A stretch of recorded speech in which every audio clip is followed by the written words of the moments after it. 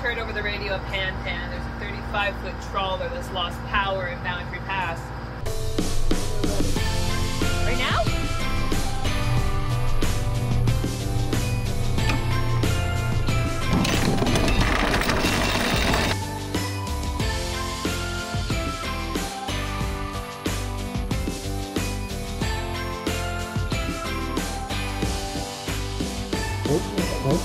Beehive. Yep.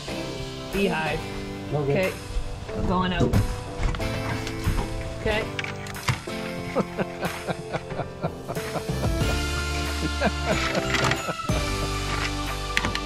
Ah! You little feisty bugger! Ah!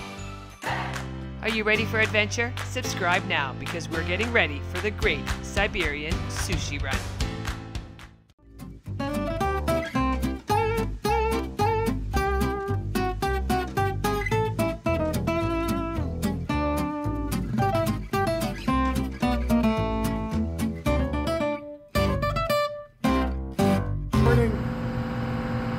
Now I'm recording. Lane makes the best breakfast sandwiches. I'll go back to driving.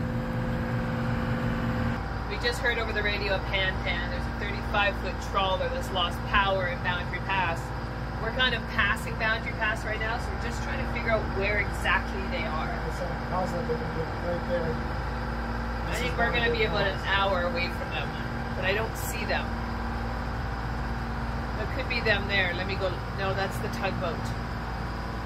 They might be behind this island, behind Spiden Island.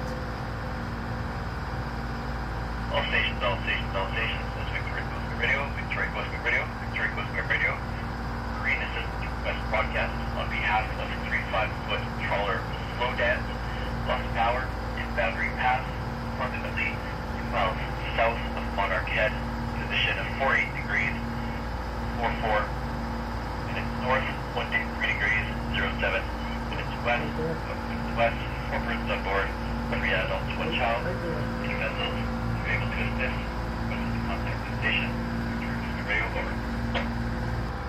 Hey, we were just listening to the radio. We're like an hour away. We're not going to change course. We're just looking at the AIS, and there's a heck of a lot of people near them and Bedwell Harbor. See what? You've got all these guys here. So where are they? They're right here, basically. So you have all these guys that are close to them. We're way down here. Yeah. So there's... We would change course. We're just too far away. If I was one of those guys, I'd be there. So we're just going to listen to it play out on the radio. Well, they're out in the middle. There's not anything that they're going to hit right now. They've just There's lost no power. major They're not in weather. danger. So we'll monitor for now and play it by ear. But if they were closer to us, it's actually our responsibility to change direction and render assistance. It's actually marine law, isn't it? Yes. Yeah. So. What are you seeing? I'm seeing something right here. That's It's an animal. there is a few. There's another one right here. They're sea lions. See that? It's like that. Oh yeah, there they are, sea lions.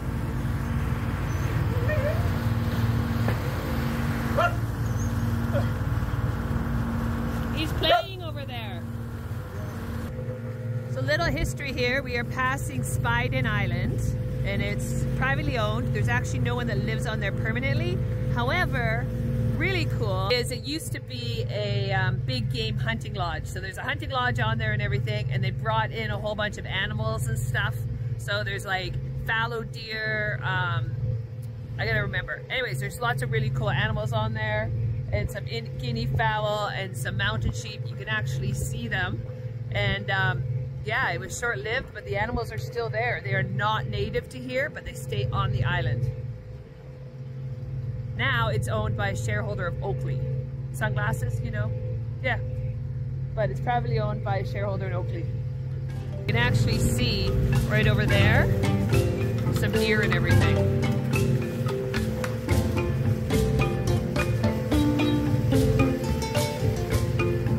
Yeah, so there's mouflon sheep from Corsica, fallow deer, and Sitka deer from Asia. Kind of cool. And there's some type of guinea fowl.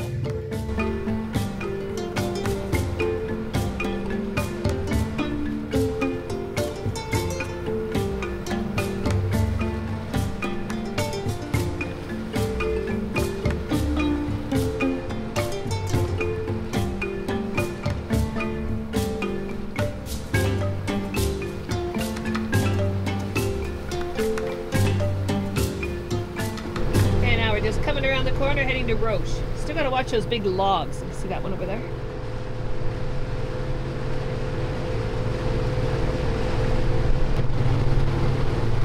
A little bit of current.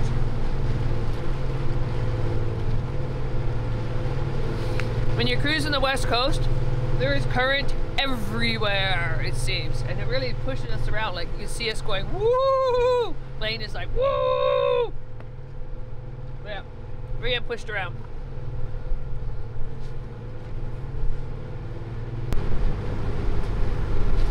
So welcome to Roche Harbor, San Juan Island. We are going to be here for 2 nights, including New Year's Eve. But it's a perfect place. It's a nice protected cove. And I think I need some sleep after last night, dragging all around a lifting chain at 1 o'clock in the morning.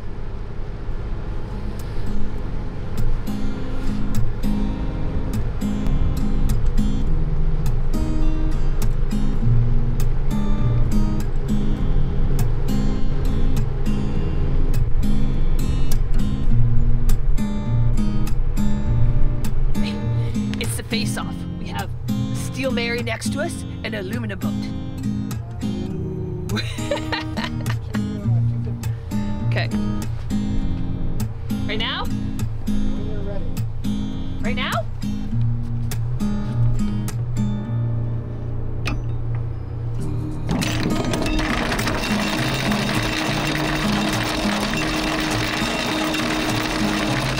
How deep is it? How deep?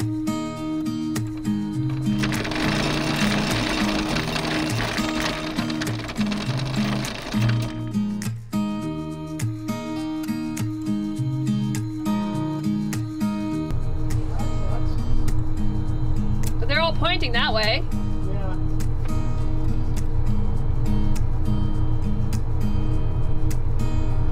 But she's pointing that way now. Yeah. I'll tell you what I'm going to do. I would set it this way.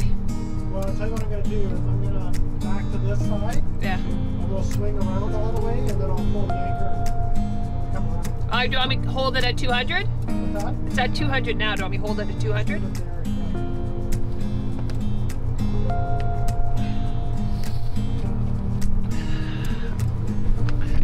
It's the weirdest bay because what's happened is that boat's now pointing that way.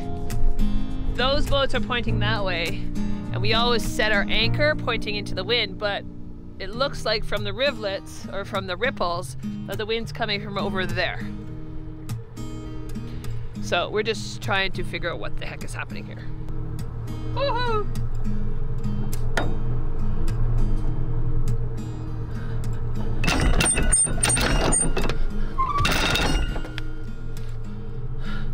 Okay, I think we're hooked. Okay, don't wave your arms around. It makes us look like we're newbies. We're not newbies, I'm just making it dramatic for the camera. Okay, let's get this number on. I got mud. We do have mud. Okay, you lean over. Blaine's doing dishes since we just anchored in Roche Harbor. Good job, Blaine. Oh, thank you. I'm gonna try and catch some crab for New Year's Eve to go with our steak dinner and real mashed potatoes. But I needed a new crab pot, not a crab pot, but a new bait thing. I found this, it was from our tomatoes. We've got the ham in it from last night, some cat food and prawn pellets. I'm just gonna tape it together and put it in one of our traps.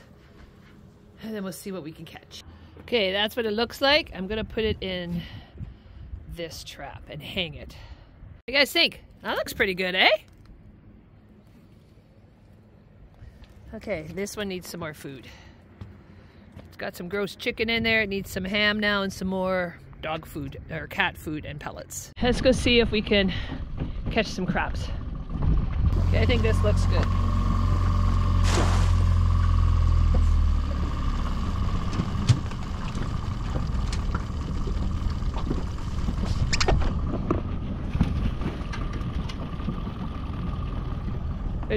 Just waiting to see if it gets to the bottom, make sure I have enough line. I'm pretty sure I do because I think this whole bay is, this whole harbor is 50 feet deep.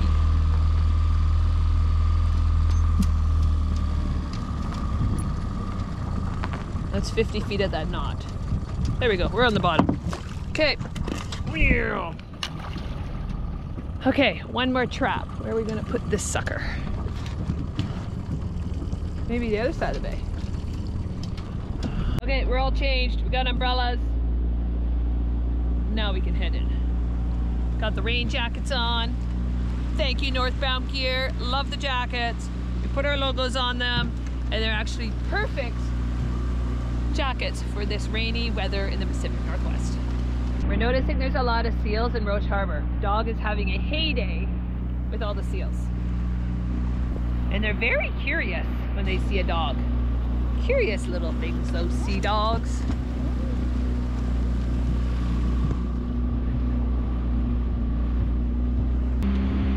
That's a really cool boat, past Patu. She's pretty.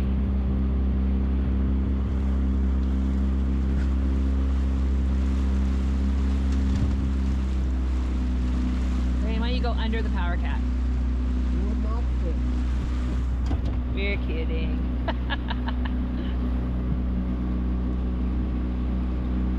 Lady Janet.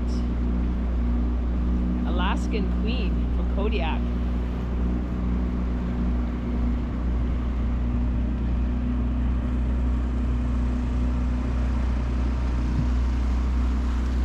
Aquaholic.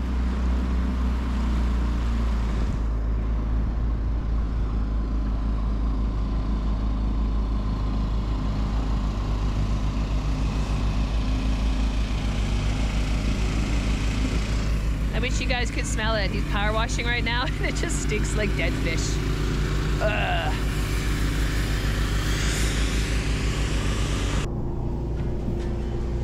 So we are right here.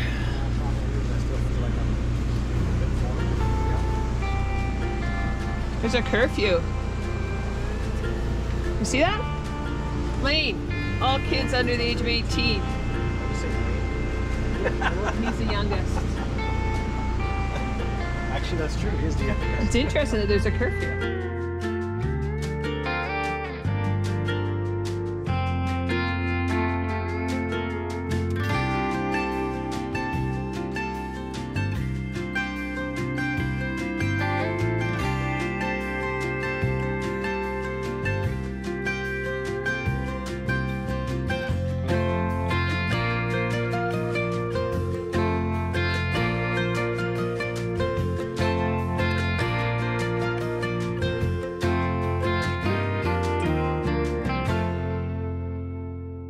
Is closed sunset at 7 a.m. Where storms are raging at midnight howl, and distance rolls of thunder growl. Where the hounds of hell take flight, and ghostly clouds race across the night. By Richard Jones, 1999. Okay, that's kind of cool. Okay, walking along. These are the ones in Ireland? No. Okay. These are the ones in New Orleans. You know, there's another amazing one is Barker built. Tradition with their graves, they have a family plot that's paid for by the family, and they open it every time someone Drowning, falling from Roche Harbor. You guys see this one? Ralph Lincoln Jr., aged 8, died 1929, drowned falling from the Roche Harbor docks. Like their cat sculpture. It's like protecting it. Must have been a cat lover, but you can't read anything. There's a reason why they close this place at sunset. It's freaky spooky ass. It's spooky.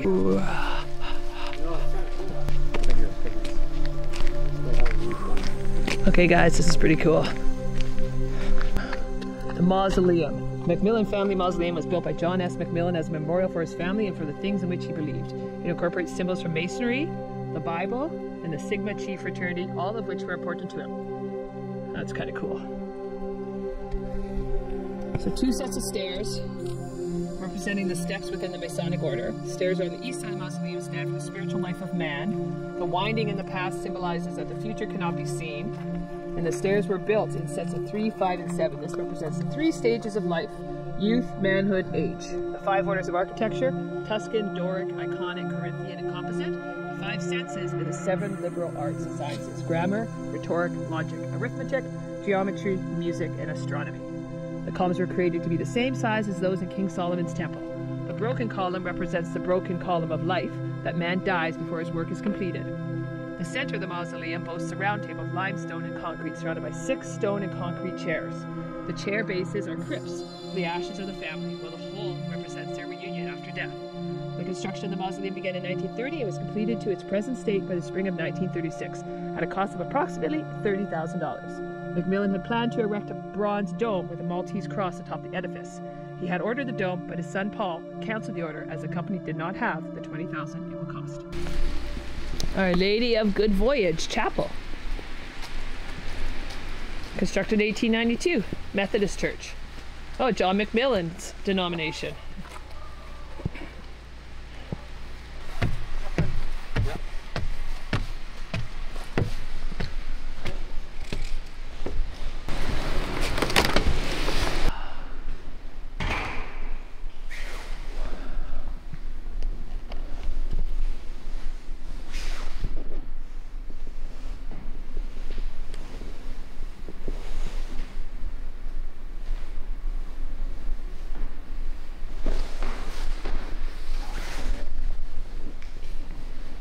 We invite you to light tea votive candle and spend a few moments in quiet prayer for our world and those who are dear to you.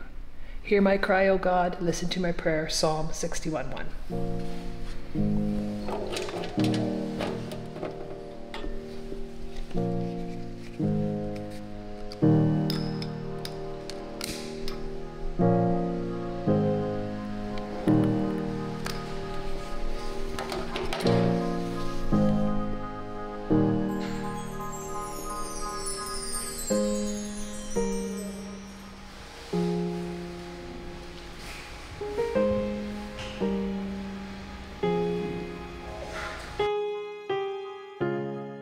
There's us way out there. Documenting boat point. Oh, there's your dude's house. Yeah. Oh, almost no. That's this house here. Yeah, that's the house from... Yeah, that's from the mausoleum. Yeah, yeah, the name is, yeah. But they, Oh my gosh, they lifted it. yeah. Cool. Well, the food in the fine dining is amazing. Okay, But so Macmillan's house used to be here, This is where there was a wedding last summer. right? That's what you said? Yeah. Sorry, Macmillan's house used to be here, and they moved it to there. so you had a better view.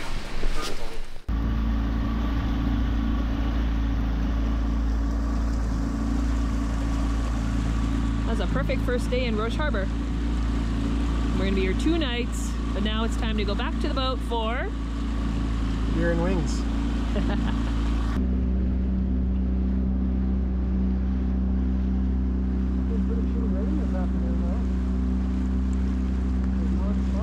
Look at the sunset though.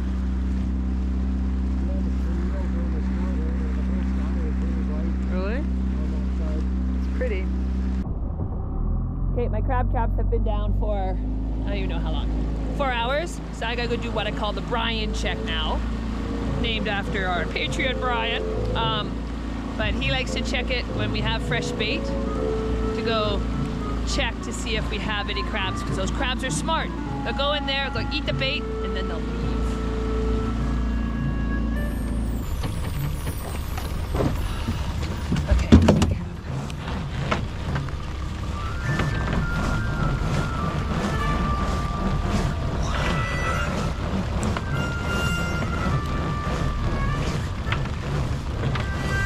We have not had good luck crabbing.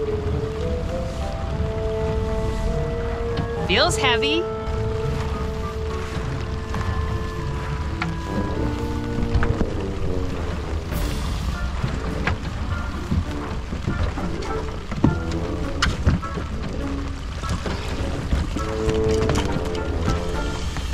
Okay, then we got a couple red rocks.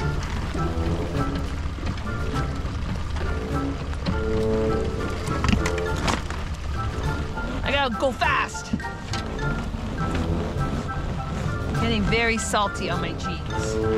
Oh my god. It's very heavy. That's what we're looking for. Okay. We got some good gungies here. We gonna sort them when we get back to them. Okay, so what do we got? So female. Okay. You can tell by the shape, right? Beehive. Yep. Beehive. No good. Okay. Going out. Okay.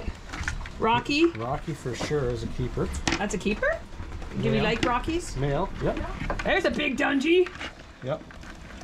So Beef be a male. Yes! Big Dungey.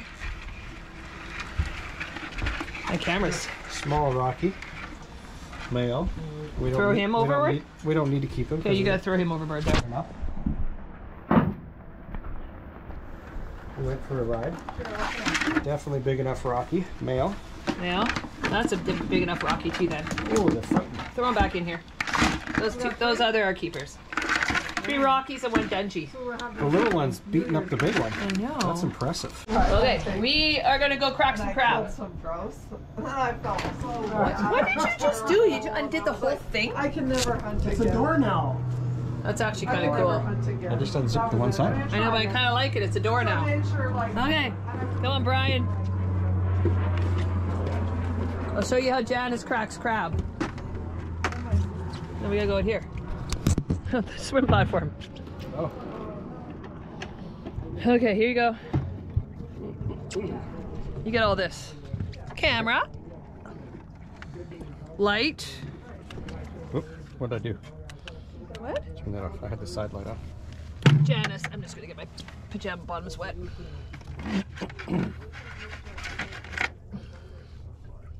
Okay, hold on like this.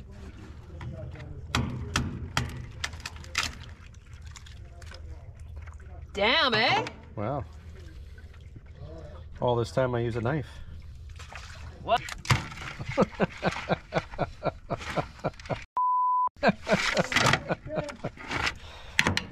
Ah! Flipping over. Hey, little feisty bugger. Ah! Everybody in the whole bay heard that. I hope you're done for.